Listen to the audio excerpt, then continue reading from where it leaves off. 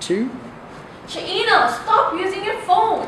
Why? My phone is harmless. You're wrong, my friend. And why am I wrong? Did you know that if you're a regular cell phone user and have used a cell phone for 5 years or more, you are now 34% more likely to have a parotid tumor? Hi everyone, I am Janelle. I'm Shaina. And I am Katrina. And we're from FCCLA, Farrington High School, Honolulu, Hawaii. Aloha! We are here to tell you the unknown side of cell phone. In this project, we were able to meet FACS, Family and Consumer Science, standards through this project.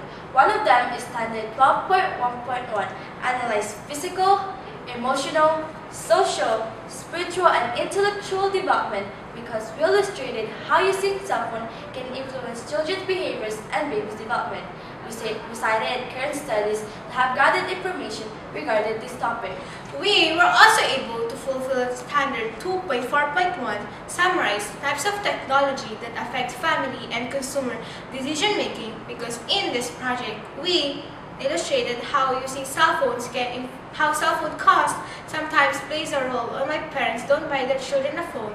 More so, we also explained why cell phones are more important than an iPod. And lastly, standard 1.1.2 analyze the effects of social, economic, and technological change on work and family dynamics because we explain how using cell phone can changes family relationship.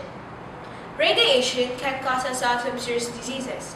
One of those is breast cancer, which is common for women.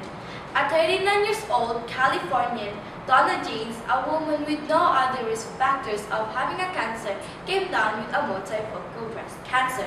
A multifocal breast cancer is when you have more than one tumor, all of which came from the original tumor. After long research and studies, two specialists found out when they connected the tumor dots, the pattern of cancer distributions literally lined up perfectly with the shape of her cell phone. As it turns out, the young lady had a curious habit of tucking her cell phone into her bra. Another bad effect of mobile phone, especially for pregnant women, is that it can cause their babies to have developmental problems. In 2008, researchers in Sweden analyzed data of nearly 13,000 children that showed exposure to cell phones while in the womb just 2 or 3 times a day by their mother were linked to behavioral difficulties. Overall, the study revealed that mothers who use mobile phones were 54% more likely to have children with behavioral problems. The whole problem from cell phones that men can acquire is brain tumor and sperm alteration. An Italian businessman named Innocente Marcolini fell ill after using a handset at work for up to 6 hours every day for 12 years. He didn't know what caused this, but a respected oncologist, Angelo Gino Levi, along with the neurosurgeon Giapso Grasso, gave Mr. Marcolini the answer to his question. They said electromagnetic radiation from mobile phones and cordless phones can damage cells, making tumors more likely. His tumor was found in the trigeminal nerve, close to where the phone touched his head. It is not only men that can have this illness, even women can too. According to an Italian report published in the Journal of Andrology July 2011 issue, researchers in the United States and around the world have found that the electromagnetic radiation emitted by cell phones may decrease sperm count and can damage sperm quality. The result was that those who carried their phones in their pockets had a lower sperm concentration. Who is at greater risk? Sadly, children and teens are at the greatest risk for any of these diseases, especially for the parotid gland tumors and brain tumors, as their skull bones are thinner, which will allow for greater penetration of cell phone radiation. Children's cells reproduce more quickly, so they're more susceptible to aggressive cell phone. Children also face a far greater lifetime exposure. According to Professor Lidat Herdal of Sweden, those who begin using cell phones heavily as teenagers have 4 to 5 times more chance to develop brain cancer as young adults. Although these things sound scary, there are some things that we can do for prevention, such as limit calls and keep calls short. Even a 2-minute call has been found to alter the natural electrical activity of the brain for up to an hour afterwards.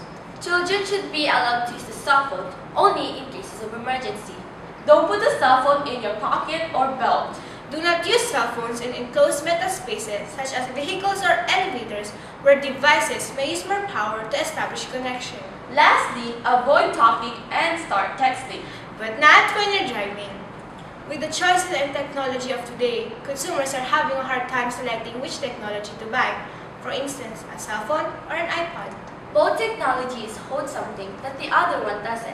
However, I think we all can agree that cell phone is more important than an iPod. A cell phone enables us to communicate with others. Parents can keep in contact with their children. Although a cell phone is more important, it is quite costly. Together, three of our families spend close to $7,000 a year. With our very tight economy, that is a lot of money for our families just for the convenience of phones. More so, we need to watch our radiation and keep healthy. Now, after learning all these things, we need to know how much radiation our cell phones emit and to know if it justifies the cost. In California, lawmakers are considering forcing cell phone companies to post how much radiation each phone emits on the cell phone packages. An app for smartphones regarding radiation has also been made called TAWKON. TAWKON. TAWKON allows you to use your mobile phone responsibly by notifying you when your phone is emitting an elevated level of radiation, and it tells you exactly how to reduce exposure to it. As you can see, smartphones which have internet capability emit more radiation compared to older models which are limited to basic talk and text. A case has also been invented. Inventors from Australia invented a case called cell-safe case that protects your brain from radiation.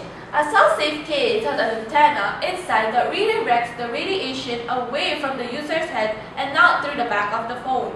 That table shows how much safer you are when you have the cell-safe case on. That column right there shows the radiation each phone emits without the cell-safe case, while this column shows the radiation each phone emits with the cell-safe case. As you can see, the higher the number, the greater the radiation. Cell-safe case can improve mobile phone safety up to 97.4%. We have observed that families really spend quality time together.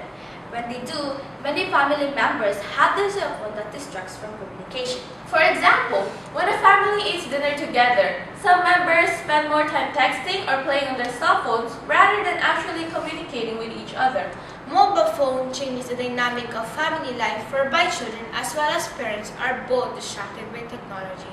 We presented this project into 3 different groups to raise an awareness of the different health hazards happen people.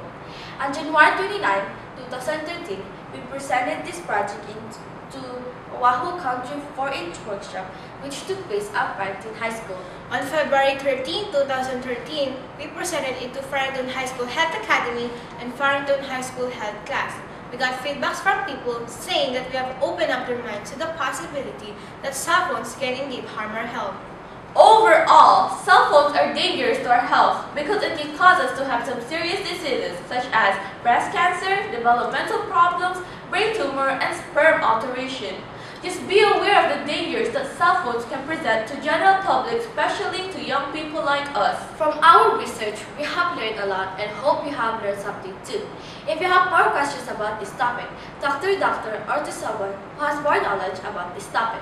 Especially when you are suffering fatigue, headaches, sleep disruptions, altered memory function, poor concentration, visual spatial awareness, and many more.